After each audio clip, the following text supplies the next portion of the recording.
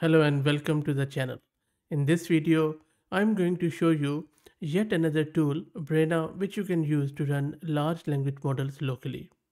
One heads up, this tool is free to some extent, but you would have to upgrade to Pro if you want to use it for various purposes. Having said that, still seems like quite a decent tool to just play around with the models on a range of your PC. So if you're a PC user, Windows user, you can simply download this Braina client on your Windows PC and then you can start using large language models locally, and then we will see shortly as how you can do it. And this is actually quite an exciting feature of Brena because it allows you to run these models on any personal computer, whether you are using open source models or closed source models.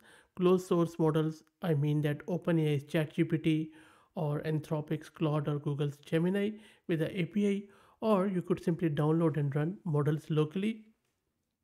That is especially useful if you're looking for privacy, offline access, customization, free usage without worrying about any API calls or throttling, or you just want to have some role play, uncensored one or NSFW one, they make sense to run locally, or you just want to play around with your models in your personal AI chatbot. Okay, so quite user friendly tool seems to me. So let's click on this download Brena for Windows PC in order to get that downloaded. Let me run it, and from here you see that they have different options.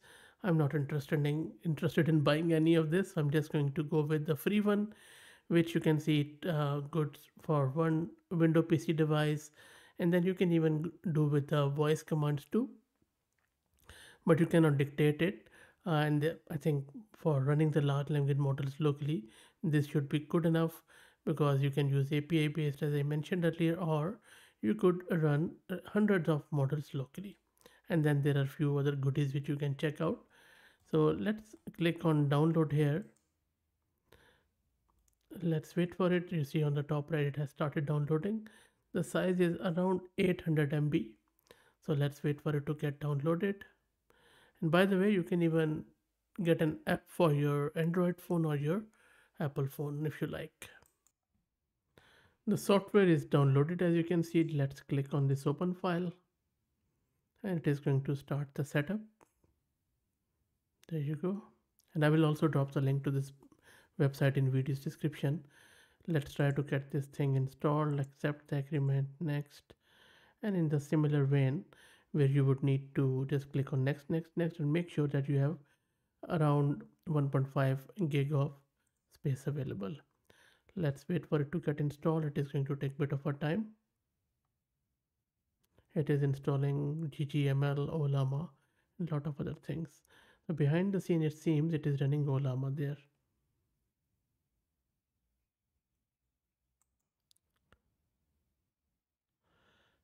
And it has been installed. It is asking me to log in there.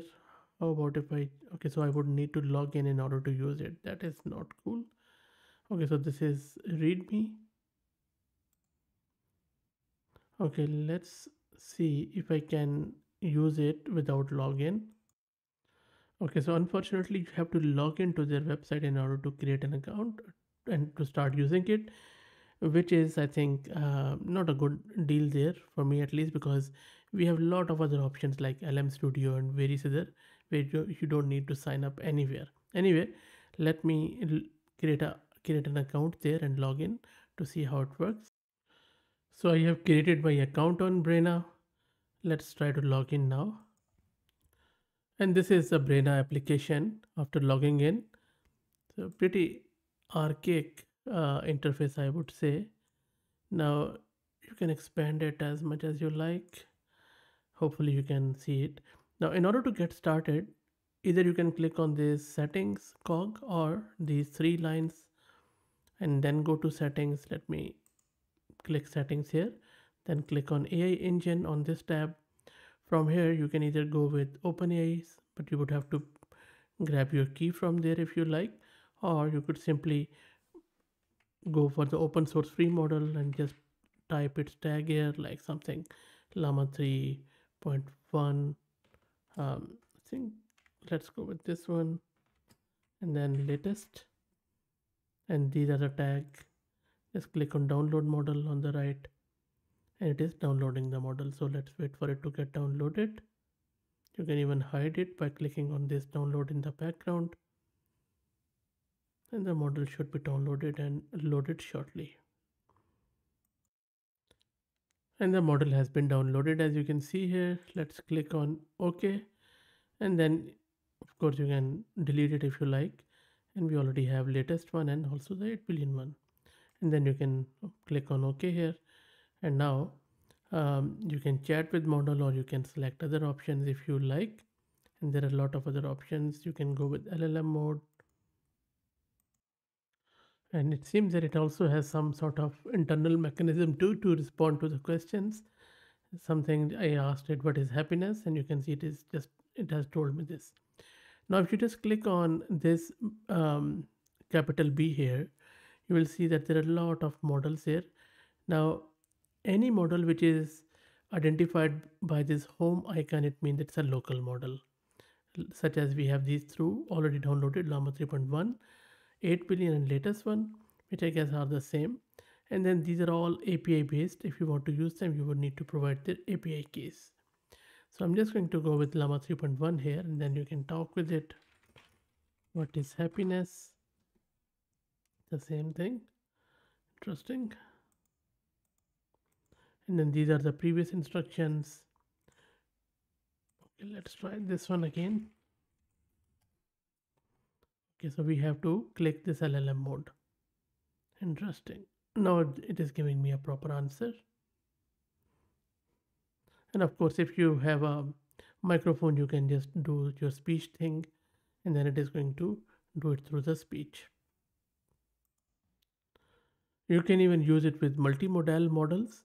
And if you have any multimodal model, like any vision model, you can simply click on this pin icon. You can add image file, and even you can add a web page.